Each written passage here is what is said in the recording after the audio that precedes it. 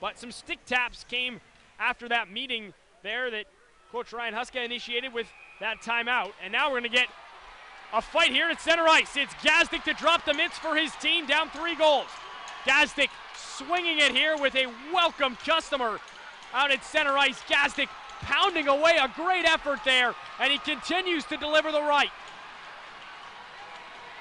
Gazdic giving Kale Kessy all he can take. Kessy, a big fighter down at the ECHL level, and Gazdic gets the better of Kessy there in that battle, and it brings the Stockton Heat crowd to their feet as Stockton will look for anything they can get to get momentum back in this game.